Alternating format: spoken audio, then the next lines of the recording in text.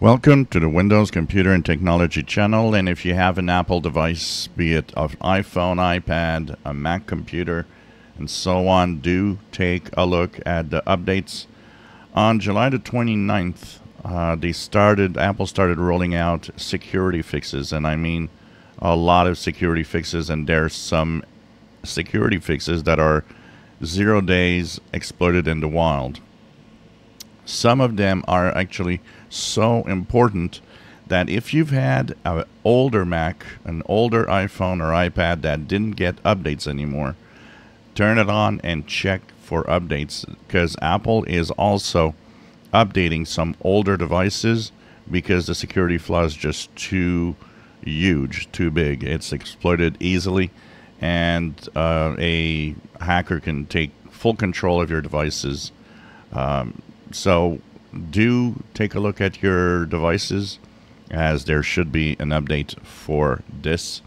It fixes up to 30 security flaws also at the same time. So it's a major security update, and actually many tech journals are talking about how important it is to make sure that your Apple devices are up to date right now. This shows you no device is safe. Whether it's an Apple computer, whether it's Linux, we've seen a lot of high severity critical Linux flaws in many distros in the last 6 months.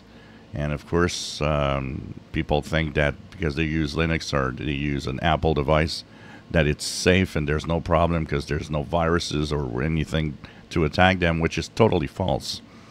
So make sure that you update. The updates are the most important thing you can do to keep your devices safe, and this is once again a 0 day particularly that is already exploited, and in some attacks that have been seen online.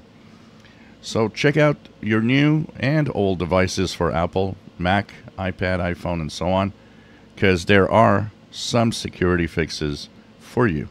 If you enjoy my videos, please subscribe, give us thumbs up. Thank you for watching.